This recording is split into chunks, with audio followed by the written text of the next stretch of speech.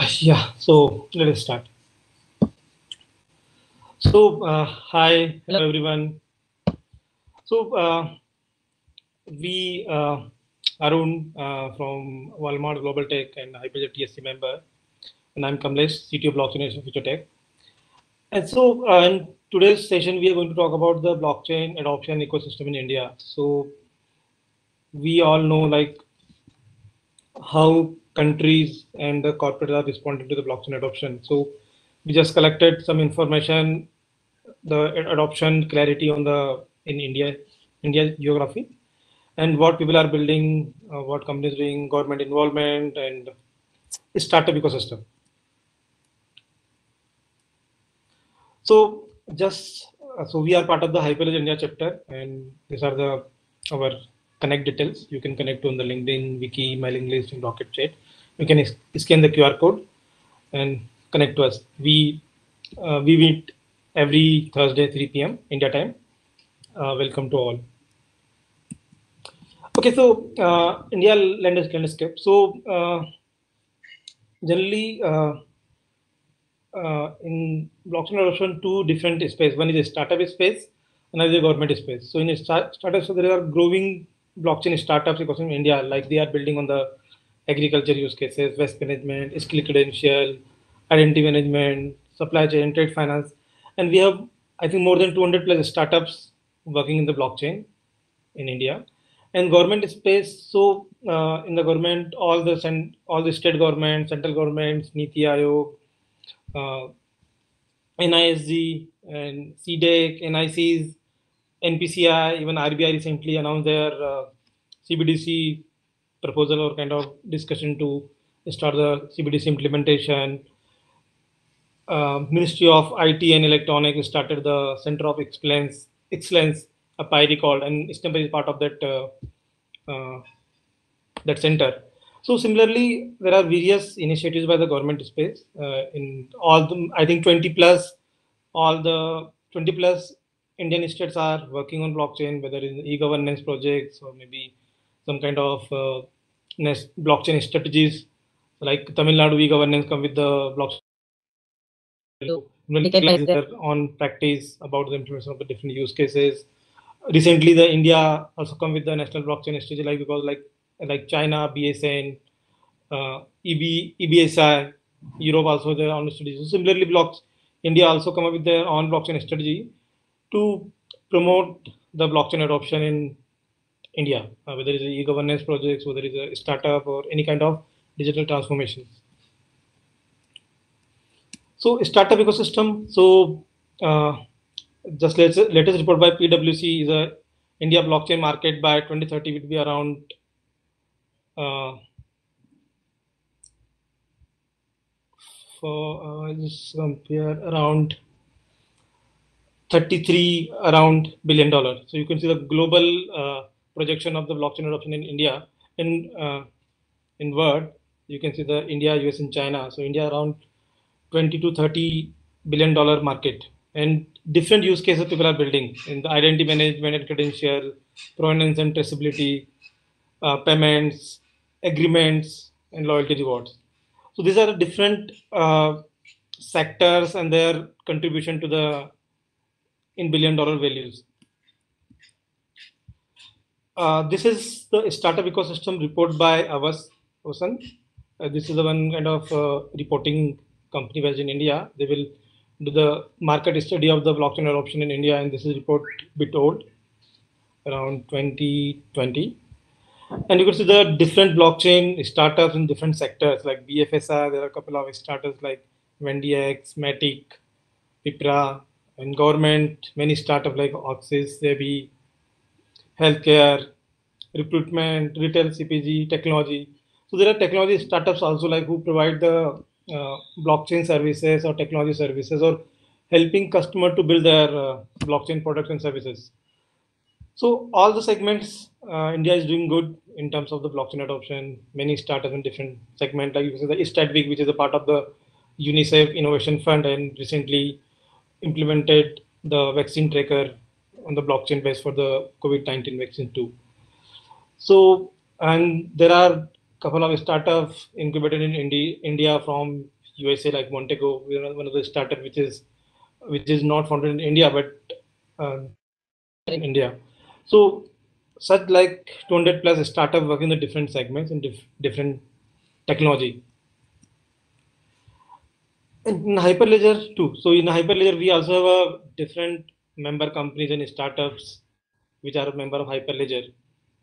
And Hyperledger, Hyper membership is a global membership of different technology companies, functional companies working in the blockchain space. So these are the list of the blockchain companies and startups which are the member of the Hyperledger, and there are many more. If we miss something, then you can the complete list you can see in the Hyperledger members list. So STEM Future Tech, KBA, Tech Mahindra, Emergo, Paramount, Chainyard, Mindtree, Wipro. So these are the startups and companies working on the which are a member of the Hyperledger and contributing to the Hyperledger projects and Hyperledger community. Now I'll hand over to Arun to talk about the government space. Thanks, Kamlesh.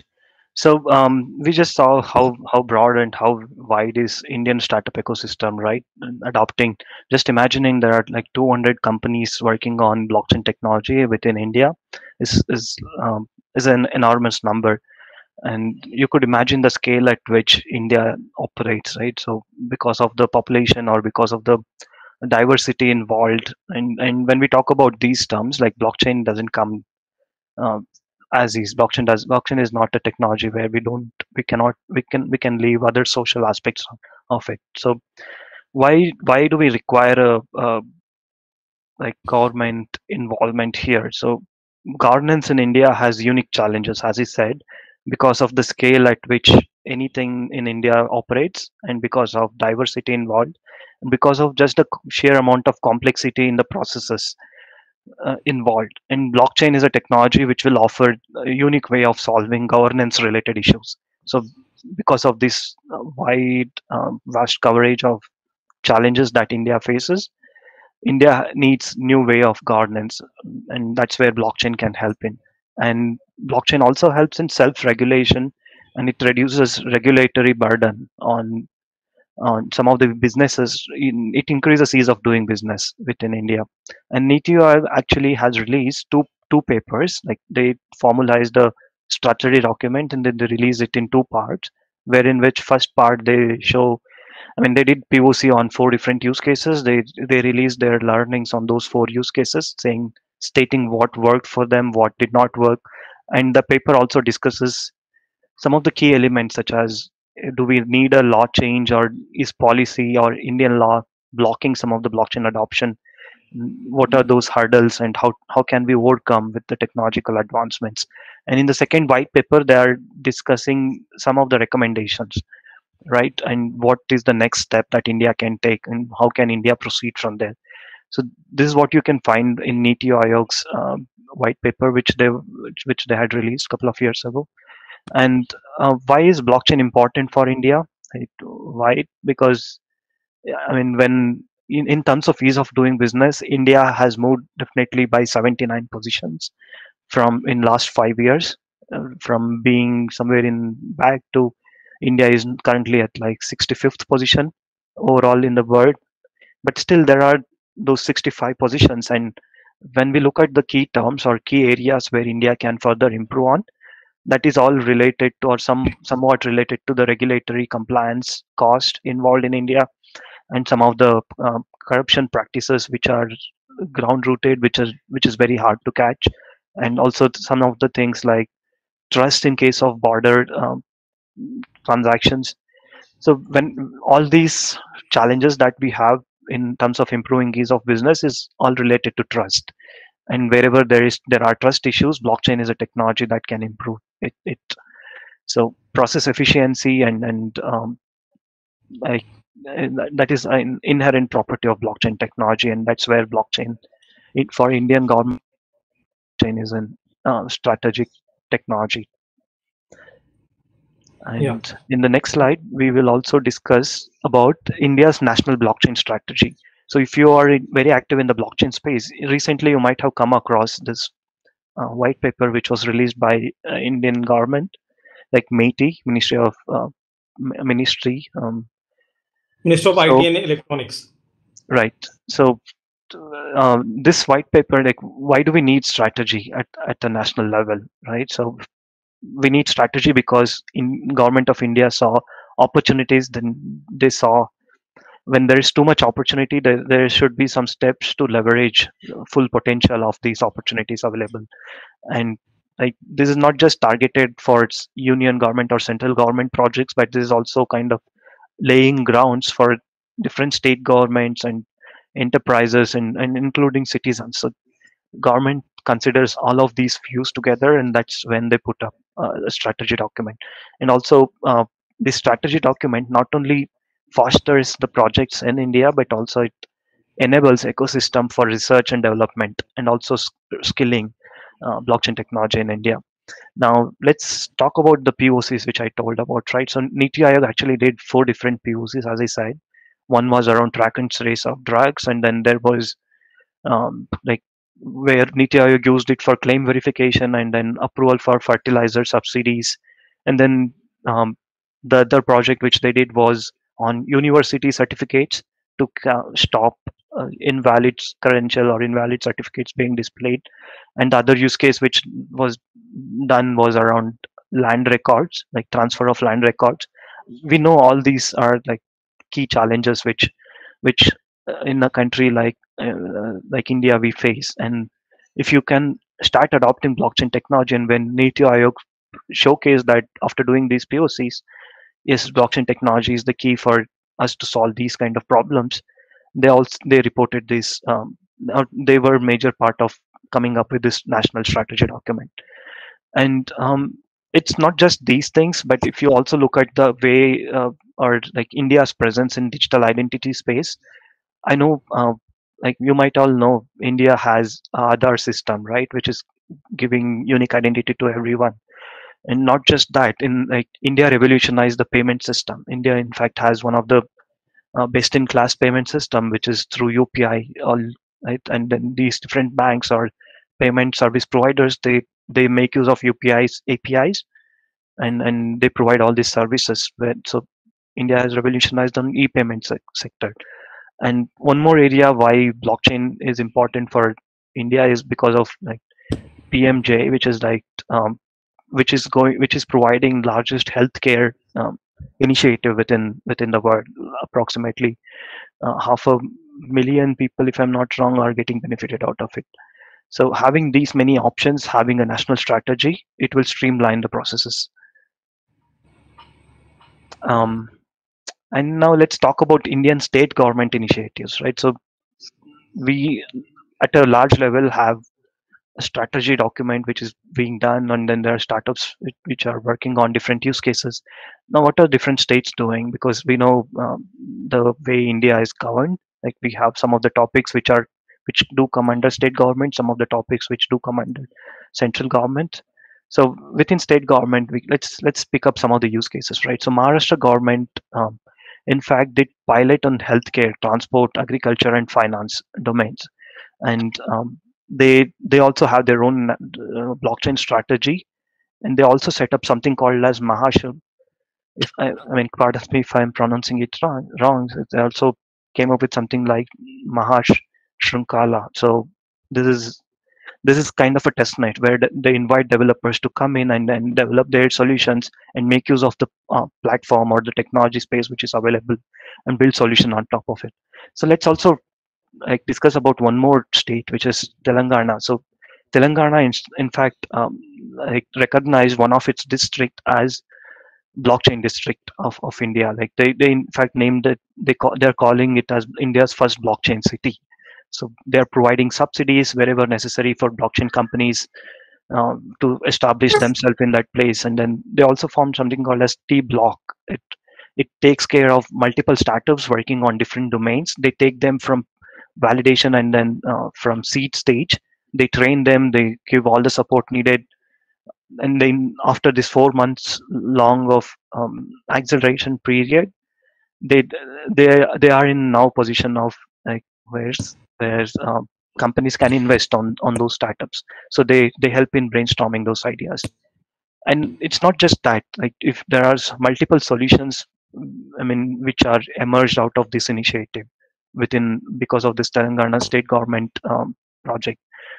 Few of them which I can take out is like Coinert and then Param Network, helping in supply chain and then in workflow automation. Then of course, like India has its own TraceX company which works on food traceability, and not just those things. Even in BankMo, which is providing blood bank related services using blockchain technology. Um, there are few more use cases which I'll cover in next coming slides. But having talked about all these blockchain strategies at state level and national level, it's also equally important that we educate people on this. Like it's also equally important that we have right skills using which we can further foster this technology and gain complete benefit of it.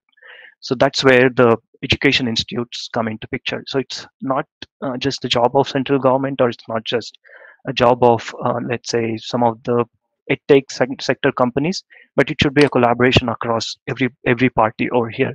So some of the listed points on the screen, you can imagine. So there are universities who are partnering with edtech service providers in providing blockchain as a course offering, and then not just that, the government itself is providing subsidies and training courses. They're helping people upskill themselves. Like, and of course, like we have Kamlesh also on the call. They run Indian Blockchain Institute. So all these kind of effort is paving way for next generation of technology builders in India. Yeah. So thank you, Arun. So education initiatives. So even different IIT, IIMs have their own blockchain program, with the executive blockchain program, or maybe 1 year, 2 year blockchain program, which you can directly give a job to the candidates. And there are momentum nowadays, like every university and college are doing some kind of FDP program on blockchain. So they want to educate and skill development of their faculties, so they can intake the blockchain module and courses in the existing degree courses. This is lot of thing happening in the educational front. So there is, I mentioned about the upgrade, one of the edtech startup, and they've just become the $1 billion, approx $1 billion startup in the training space, and they have a education training there. So, mentioning about the government initiative, state government initiatives, we talk about T-Hub, we talk about Maharashtra strategy, we talk about, and there are Tamilnadu governance separate portal to manage and implement the blockchain in the across the Tamil Nadu state, and there is a Kerala blockchain strategy. Similarly, different states coming with the different blockchain strategies to adopt the blockchain in their e-governance process, or maybe providing a platform. So, in the next half of the slide, we will talk about some successful implementation in India from the startups, from the companies, and from the governments. So, before that, what we are building actually. So, you can see the list of different use cases, like people are building sustainable supply chains, some building food traceability. I don't mention about the TraceX and Agri10X, telecom intent, from telecom blockchain. This is well known and word known use case implementation by TRAI, Telecom Authority of India, and Tech Mahindra. And there are all the telco majors are part of this network. Is more than 30 organizations in the network, and there is a good kind of success story for the world, like how anti-spamming managing on the blockchain for the $1 billion people. And then banking and clearing, settlement, educational listing, credential, trade finance, e-governance. And this is an interesting area where waste management, plastic recycle, where nobody thinking blockchain could be applied, but companies are coming up with the use case and applying the to track the plastic recycle and this kind of sustainable carbon emission tracking, circular economy, identity management is a use case. People are integrating the Aadhaar and DigiLocker with the blockchain-based identity management system. Vaccine certificate. So recently, the Maharashtra government had implemented the vaccine certificate blockchain-based. Agriculture value chain. Different agriculture startups, agri-tech startups are adopting blockchain in their agri value chain or food safety solutions. KYC, ML in general, all the banks and trade finance companies are adopting it. vaccine distribution, talk about that StatVic, which is a part of the UNICEF Innovation Fund, are implemented the blockchain-based platform for the vaccine distribution even before the COVID period, tracking the different vaccine which are distributed to the remote areas and there, because in generally terms of geography area. So there are always some challenges to distribute the vaccine across the regions. Renewable energy projects, so recently like Uttar Pradesh government and Delhi, Tata Power, different state government, because India has their vision to be like 2030, 2050 to become the net zero country, and just providing, just want to focus on the renewable energy sources, whether it's solar energy or wind energy. And there are lots of use cases in the renewable space, like uh, P2P power distribution or kind of carbon emission and carbon tokenization of that renewable energy assets. So, so then we have couple of detailed use case. So one is the from the verified credit certificate for the undocumented skilled labor. So this project done by my company, and this is a one of the project where we are tracking the uh, certificate for the undocumented skilled labor who are working in the maybe real estate projects, or maybe some, suppose this we done for the Pune Metro project. So skill, but all these skill certificate they don't have any kind of way to prove it. What kind of certificate they have?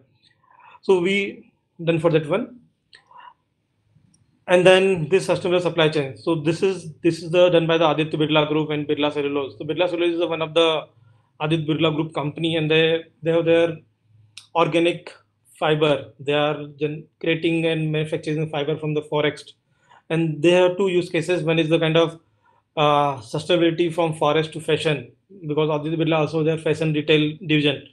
So how any uh, manufacturing from the forest area, what kind of practices, are they following the sustainable supply chain process or not, and then calculating the CO2 footprint of those all processes, because at the end is matter like the product you are buying, or the company need to follow their SDG goals. So in this project, they are using the blockchain enabled traceability platform GreenTrack, and they are implementing two use cases. One is from forest to fashion circular supply chain, complete end to end supply chain of fiber from forest to till consumer, and then calculating the carbon emission and certification out of those processes. And this is recently done by the Maharashtra government for the COVID-19 certificate, and which is live in production, and they are using the one of the Indian startup and on the Matic network, Polygon network now. Now over to you, Arun. Talk about the great tech Mahindra. I think you are mute. I think Arun. Arun, are you there? Or I can't hear. I can hear you now. Sorry, I put myself on mute. Okay, Um, okay. yeah, so I guess in keynote session earlier today, you heard from Rajesh on this particular use case where 1 billion subscriber problem is solved. So the main goal of this project is to stop spam calls and help people avoid like from unsolicited SMS or messages. Now, why is it important for us to stop these things? Because spread of miscommunication and spread of misinformation is a major problem, especially during some of the political involvements, right, during elections, or maybe some of the debates. Like this could literally lead to some of the catastrophic things. So stopping those kind of things is very critical. Not just that, but because of many other reasons. Like for example, somebody could send a spam message saying that, hey, buy this particular stock, it may increase, and then if they are like tele spammers, then they can play around with the stock market, and then because of these kind of things, it's very important for government to look at it like that. So nearly like India has 1.8 million unsolicited telemarketers, and then like to more than 500,000 blacklisted unsolicited commercial communications receiving. And what does this blockchain problem do? Blockchain is used over here help solve this problem by like whoever is the marketer who wants to send those SMS at a large scale or do a telemarketing, they need to first register themselves onto this blockchain system, and then user preferences are also compared against these telemarketers' preferences, and only then, when a proof is added onto blockchain, these calls or these SMSs are forwarded to actual customers. If there is no provenance, if there is no proof of verification, then those messages are unsolicited basically. And that's the try regulation, and that's what telcos are solving, and they in fact solved, and this has been set as an example across the world. Now, talking about one other use case, I guess there was also a question in the Q&A section regarding this, which is about Vajra platform, right? So India already has a state-of-the-art payment system through UPIs. Now, why do we need Vajra platform? Now, imagine that when you do a transaction, even though you complete your transaction, in the background, banks are involved, and then they need to have those transactions settled. Or each bank, they need to have their liquid assets moved from one place to other place. So that is where, and also there could be issues of disputes. There could be issues of um, like um, auditing, which is required in this whole process. So in order to save that time, in order to help out in these things, so NPCI actually came up with this Vajra platform, which has one node, which is, it's a blockchain ecosystem, of course, and it has one like clearing house node maintained by the NPCI themselves, and they also have participant nodes from multiple banks and payment processing industry like PPI and ASP. All those companies, they're forming their own nodes, and then there is also one node with the Aadhaar for authorization purpose or authentication. I mean authentication and authorization purpose. So having a blockchain network of all these, they also have built APIs which anybody can consume. So in fact, it is being used. Like in customers are being impacted, but we impacted in the sense we are getting benefit of it. But it's all happening behind the scene for us, and that's really a good implementation use case which could be discussed, right, at the implemented at a government level. And now let's talk about vaccine ledger. I guess Kamlesh briefly spoke about it in his introduction, right? So UNICEF actually funded a project uh, to start with, to come up with a vaccine tracker. In fact, this was a pre-COVID time when this project was started. But once this project for vaccination tracking was implemented, this has really helped in post-COVID era as well. And like with these project, we can know outage reports, we can know actionable route optimizations, and we can also do real-time demand forecasting on vaccines. So those were the benefits of vaccine ledger. And the other use case from one of the state government is UP started this peer-to-peer trading or solar rooftop. Like if you have your own solar rooftop and you would like to sell your excess energy to somebody else through smart meter, the UP government had this blockchain backed project where they, they allow you to sell it and then track your energy like footprint or energy to your energy resource that you're selling through blockchain, so that you can have that provenance tracked. Yeah, yeah. Thank you. And I think a couple of such initiative by Tata Power and Delhi State. So we just have 2-3 minutes. So like challenges. So generally, regulation and law, the two things are trending in India. Like we all know, like crypto laws, where government says something, RBI says something. So this is trending in, but I think crypto laws and all that doesn't matter to the blockchain adoption in the enterprise level. So as an enterprise initiative doesn't care what with the crypto laws. But another law is very important, the data privacy law.